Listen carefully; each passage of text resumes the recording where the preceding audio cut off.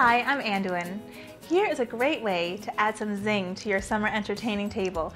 This really great navy pattern is going to look beautiful on top of some white metal stools. It's so easy. All you need for this project are stools, fabric, decoupage medium, a brush, a pencil, and scissors. So place your fabric upside down on the table and put your stool right on top of it. And then with a pencil, just trace a line a half an inch to 2 inches away from the edge. You want to make sure that you have enough fabric to wrap it around the inside of your metal stool. Using a sharp pair of scissors, cut out your circle. Now comes the fun part.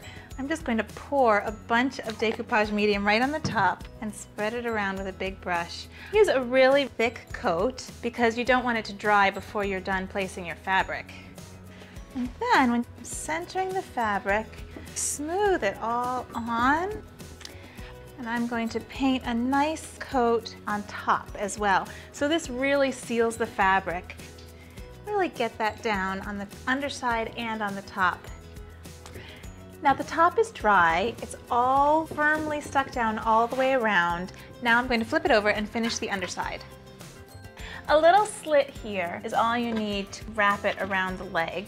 And all you have to do then is continue to add decoupage medium inside.